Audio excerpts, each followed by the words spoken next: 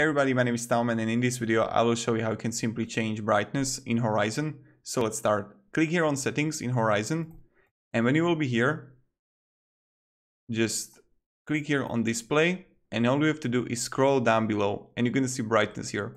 Click on it, and now you can increase it to 90 to 50 to whatever you want. So again, you go to settings, you go to display, brightness, and you just choose it to 50 or to 90 to whatever. So that's pretty much it. Thank you very much everybody for watching. If you have any questions, guys, ask it down in comments. I'll be really happy to help you and provide you some guidance, some support. You know how it works, you know how it goes. So yeah, have a great day and goodbye.